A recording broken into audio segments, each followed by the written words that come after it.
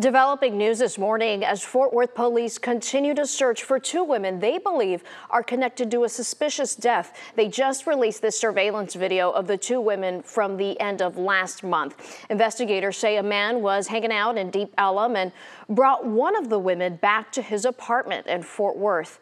Well, the next day, he was found dead. Several items were missing from the victim's apartment, including this necklace. Call Fort Worth police if you recognize it or the two women.